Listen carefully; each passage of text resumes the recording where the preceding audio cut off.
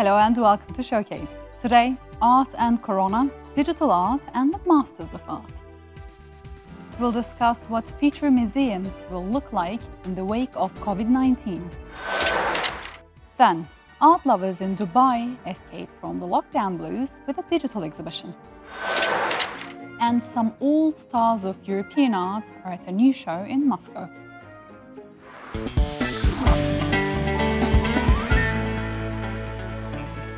The COVID-19 crisis has forced museums to rethink their designs. But how much change are we talking about? Museums had to quickly change everything, from how they welcome visitors to the way they use space. But these were mainly just short-term precautions.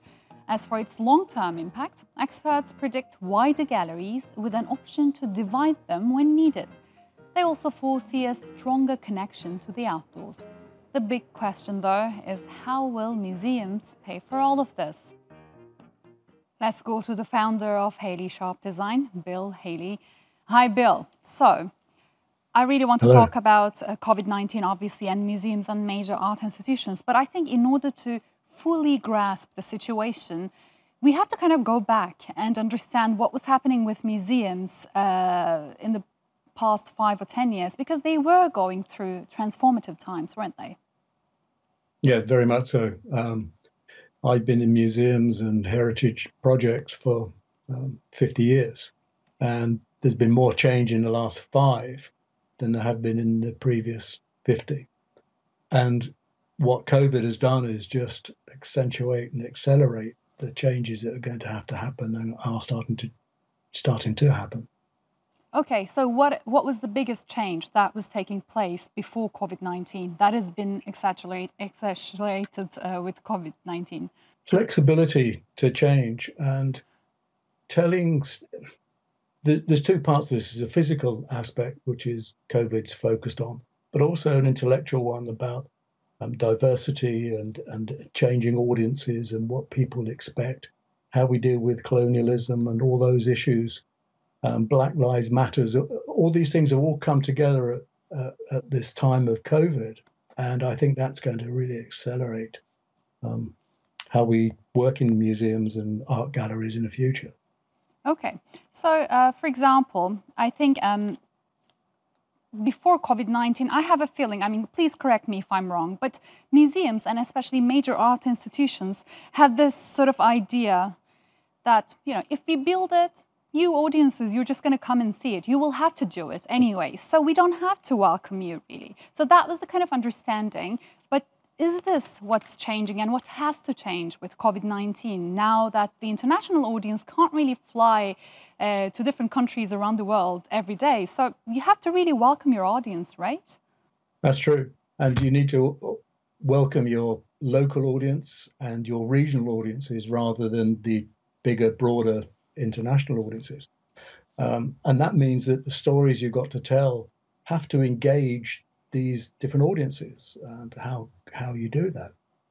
You can't just sort of say, here's the empirical way, this is history as we know it, so we'll learn it and understand it. It's not like that anymore. There's just too many perspectives on the same history. Mm-hmm. It's a wonderful opportunity to do. And I think technology, which was the thing that was physically changing before, as can accelerate that, because we can do virtual reality and all sorts of different sort of realities, which help give perspectives. You're at a good point. I like it because I think this really reflects on the physical aspect of museums. And I think this is what explains the need for change at the moment. So tell me, what are we going to see differently in the physical aspect of museums? Well, I think there's a lot of architects are looking at, they call it the race for space. If COVID stays as it is, or we hopefully get it under control in the near future, then I think space is important and how you progress through spaces and galleries. But also then all the things we've been pushing for the last 20 years about making things accessible and touchable and feel things, touch things. You're not going to be able to do that so much. So technology will allow us to use facial recognition, gesture recognition. I mean, I'm using my hands all the time. And I think we'll be doing that in front of screens and lighting systems and sound systems and get a different message depending on your age, background, gender. The technology is allowing us to be much, much more responsive to the visitor. And Bill, I think one aspect of it is really letting the outside in Yes. to the museums, right, in terms of architecture. Why is that the case? I think it just widens the appeal. It widens. You're changing the perspective. You're asking the questions of the visitors. So that why are you looking at things that should be inside on the outside? So you're asking quite clever questions and making the visitor see things differently. And I think you just got more space. I was suggesting earlier that historic houses and buildings some of them are creating internal spaces externally because they have more space there. And so you can imagine yourself in a space that changes and develops and has different stories to tell. It allows you a lot more flexibility. If you've got a historic building, it's difficult to change what it looks like, where external space using, I call them ghost structures, they give the size and shape and feel of a space with one or two pieces of furniture perhaps, but not try and sort of tell the whole story of what that space and the building was. Yeah. It also means that you're changing the way the visitor sees what they're going into. If they don't go into the building, you prepare them for the past and putting context together, because context is the hardest thing about historic or cultural institutions. Definitely. So, look, Bill, I mean, the big question for me here is that we are speculating about all these changes, but then how much of it are we going to see in the museums? I mean, how much of a change are we talking about? Are we going to see a completely different museums fair after this, or is it just maybe even sort of wishful thinking? Well, some of it's probably going to be wishful thinking, but I think I go back to what I said at the beginning. I think they're accelerating the change, and they're accelerating. I think the biggest change is going to be multiple perspectives on the same object or artifact or period of history or natural experience. So it's not just, one person's or one age group or one culture's view. We do a lot of work in the US, and you have African Americans, First Nation, and Europeans all coming together, and they all have the same history, but they have different reactions to that history. And I think that's where the new technologies and the way we're moving forward will happen. And that doesn't always mean lots of new technology. It just means that you can put things in front of people and not let them make their own minds up about it. You ask questions of the audiences today rather than give them the answers all the time. Yeah, and it will definitely be a challenge for museums, Oh, yeah. definitely, especially with the financial squeeze that is taking place at the moment. Yep. But unfortunately, this is all the time we have. Bill, thanks so much for your time, and it was lovely having you.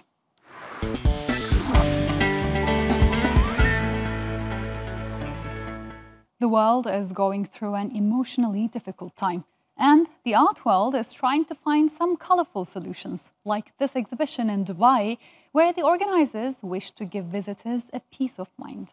Nursena has more. Dubai's Theatre of Digital Art presents a multimedia exhibition displaying works from the late 19th and early 20th centuries.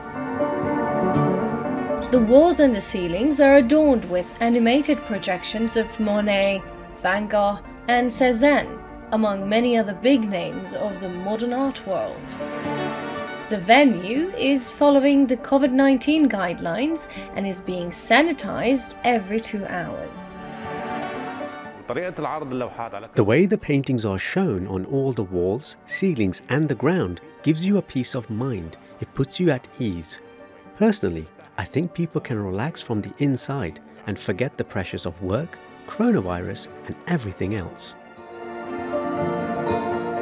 What with the classical music playing in the background and colourful masterpieces at every corner, the exhibition offers an escape from the reality. And if that's not enough escapism, you can put on a virtual reality headset and immerse yourself in the artworks completely. To be honest, at first I was very hesitant whether to come or not. But the thing that pushed me out of the house is my state of mind and how I have been feeling. I thought that I shouldn't stay confined. As they say, you only live once. So I thought I should go out and enjoy myself, no matter what, but while taking the necessary precautions and preventative measures to be safe. There's also an interactive space for children to project their own drawings in the exhibition walls. From Monet to Kandinsky, Revolutionary Art Exhibition has already toured many other cities, drawing over 1 million visitors. And its Dubai stop will run until the end of December.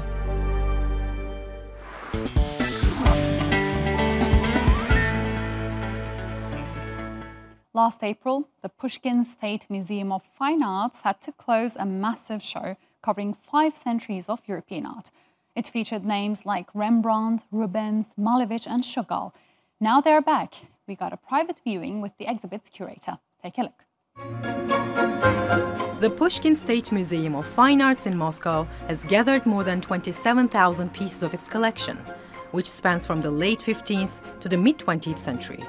From Durer to Matisse, highlights the best pieces from various schools such as Italian, French, German, Dutch, Flemish and Russian. Most of the paintings are rarely displayed.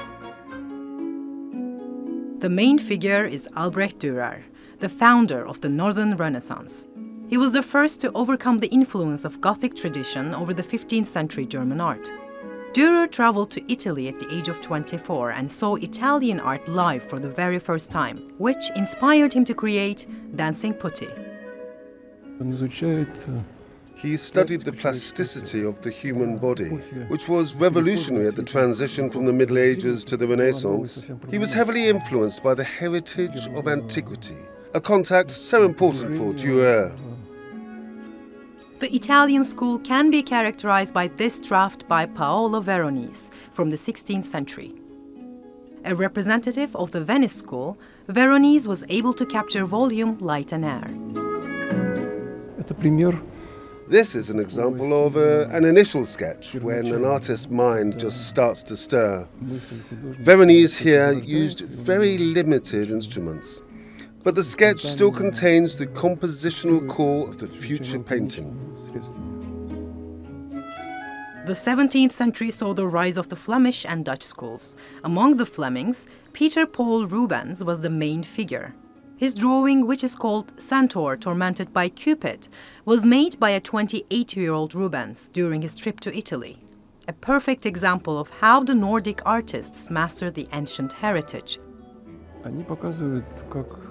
The drawing shows how the Flemish artist perceived and interpreted antique sculpture. In his drawings, marble comes to life. His characters look almost like living. This image was later used by Rubens in some of his works. Continuing with the 17th century, the main figure of the Dutch school, Rembrandt, used to carry a pen, inkwell and sketchbook with him. This is a very small sketch. A woman holds a child. Collectors are believed to have cut up the images from the sketchbook and sold them separately to make more money. Rembrandt painted with browning, a reed pen which gives such a broader, painterly touch. He grasped the pose of a person with amazing accuracy. The smallest figure in Rembrandt can still be distinguished with extraordinary expressiveness. Moving on to the 19th century, Pierre-Auguste Renoir. This drawing of the girl with hat is considered one of the best by Renoir. It is believed that he depicted his future wife here, Aline Charigot. The draft came at a transitioning period for the painter. The drawing refers to the period when Renoir began to gradually move away from Impressionism. He began to pay more attention to the outlines in the drawing and the smoothness of the lines.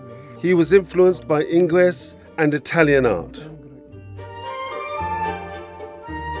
and Vincent van Gogh.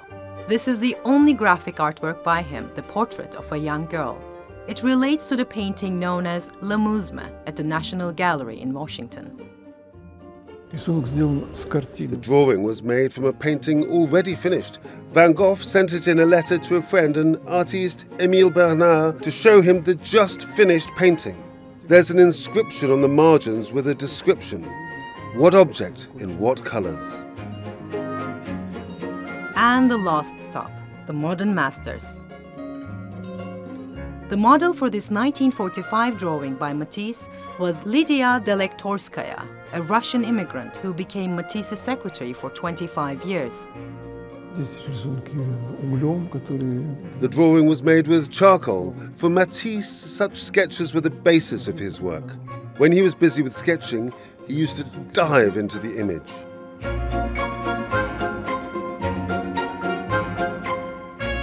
The Pushkin State Museum impresses with the scope of the show and offers a comprehensive idea about their graphic collection.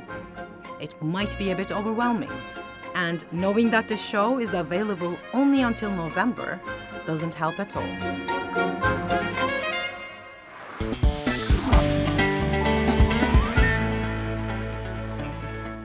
With his modernist masterpiece, Citizen Kane, Orson Welles shaped the future of Hollywood.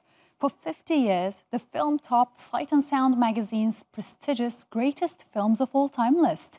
But 35 years after his passing, is Welles still relevant in Hollywood? Alijan has more. You talk about the people as though you own them. Toast, Jedediah, to love on my terms. Orson Welles first breathed fresh air into theaters with his Shakespeare adaptation of Caesar by setting it in Mussolini's Italy. Then he caused a sensation in radio when his play adaptation of The War of the Worlds caused mass panic, with listeners thinking the story of an alien invasion was real. And when he made his Hollywood debut, Orson Welles gave cinema all he got. Due to the success of his previous creative work, the RKO studio provided him a carte blanche deal.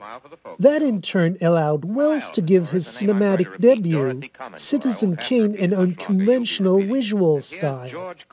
He brought to the mainstream a cinema language that had unique camera work with unsettling angles.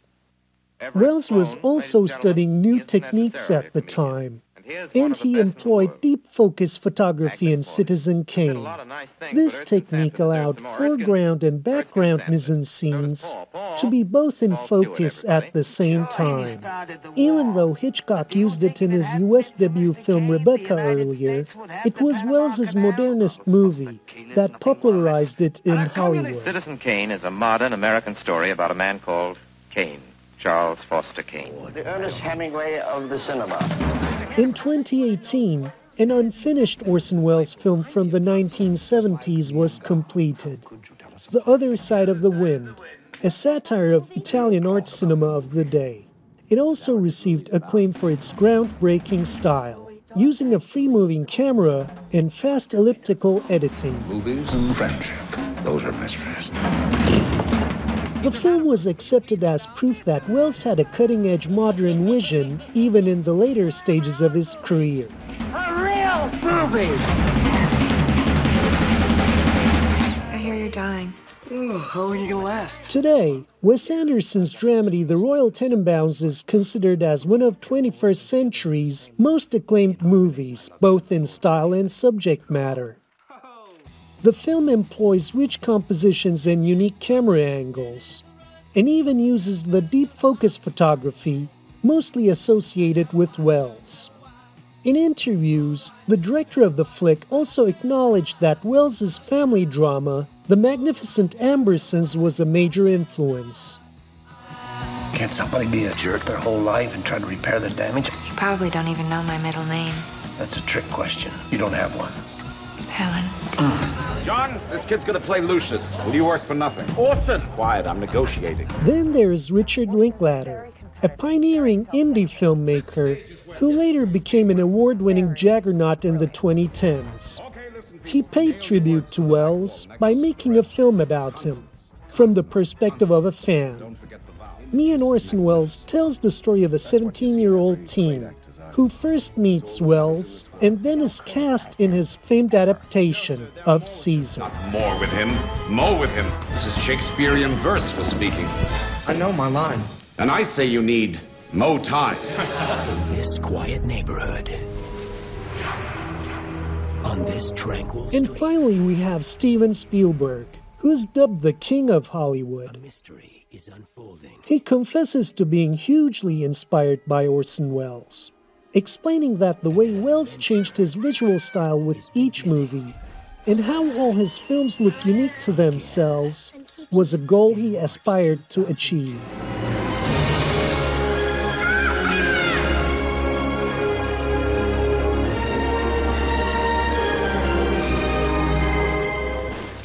What do you want?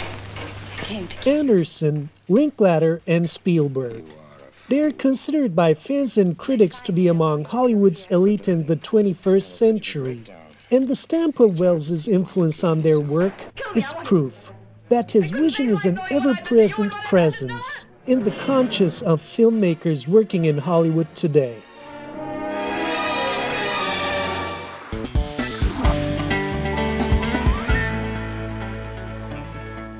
Youri Omelchenko is a gallerist and creator of the Art Patrol video blog, where he talks about contemporary art in an accessible, fun and interesting way. But this is no ordinary YouTube page.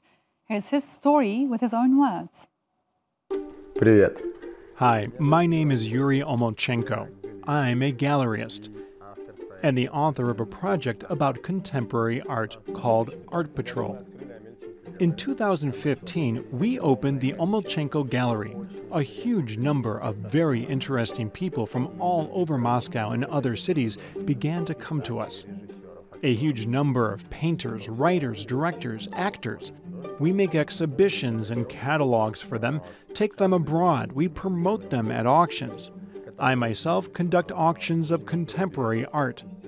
The peculiarity of the Omelchenko Gallery is that a community has been created here, where everyone feels at home. This is a place for friends, for creative people, but this does not interfere with the business in any way. The business of art should be treated as a normal process. Everyone is faced with the same problem, that art is poorly sold. There are also very few art collectors and a huge number of artists. I realized that it needed to change somehow, and in 2017, I came up with the Art Patrol project. The project is needed to expose contemporary art to a majority of the population of Russia, especially young people. They were simply not offered it. Russia is huge, and if you live in some village in Siberia, then you do not have the opportunity to come to a gallery or a museum because they simply are not there. But there is an opportunity to click on YouTube and turn on the Art Patrol and go around the world to Miami, Venice, and the Venetian Biennale. This is the main goal, the popularization of art in Russia. The Omelchenko Gallery and the Art Patrol work in symbiosis. The Art Patrol is a media project. The Omelchenko Gallery is a functioning institution. There are many young artists who have become known because of Art Patrol. I teach not to be afraid of contemporary art. I show that art is not elitist. It is interesting and available. I try to be an intermediary between the viewer and the exhibition, and between the viewer and the museum. The main task is that my viewers do not just watch the video, but, if possible, take part and come to the exhibition. The Art Patrol has an advantage, because a large number of projects are already being created by artists. My task is very often just to catch those projects and show them to the public. Right now, there is a project in the Crimea. I flew there to the Tavrida Festival. Right now, there is a project in the Crimea. I flew there to the Tavrida Festival. It will be a very interesting episode because there is an art cluster for youth from all over Russia. That place is a real stepping stone for young artists. More than 100,000 know about the Art Patrol.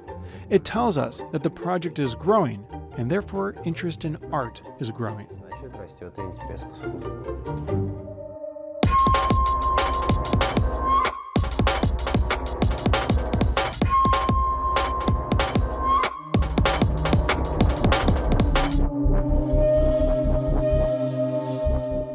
That's it on this episode of Showcase. Our YouTube channel, Instagram and Twitter account have more from the world of culture and the arts. I'm Milf Bereketli. Thanks for watching. Bye for now.